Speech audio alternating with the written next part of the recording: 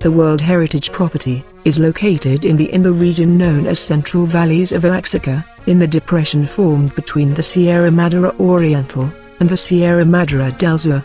It is composed of two distinct cultural sites, the historic center of Oaxaca de Juarez, and the archaeological site of Monte Albán.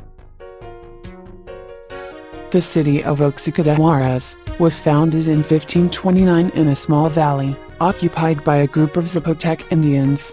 It is an example of 16th century colonial city, and of town planning, given that it retains its trace in the form of checkerboard, with square blocks and portals on all four sides of the square. The center of the city remains the center of economic, political, social, religious and cultural activities that give dynamism to the city. It retains its iconic architecture and the buildings representative of a cultural tradition of more than 4 centuries of art and history. A total of 1,200 historic monuments has been inventoried and listed. Monte Albán is the most important archaeological site of the Valley of Oaxaca.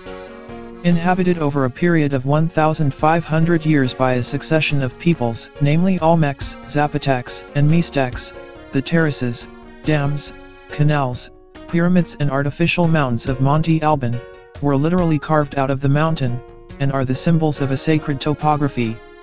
The Grand Zapotec capital flourished for 13 centuries, from the year 500 BC to 850 AD, when for reasons that have not been established, its eventual abandonment began. The archaeological site is known for its unique dimensions, which exhibit the basic chronology and artistic style of the region, and for the remains of magnificent temples, ball court, tombs, and bas-reliefs with hieroglyphic inscriptions. Monte Albán represents a civilization of knowledge, traditions, and artistic expressions.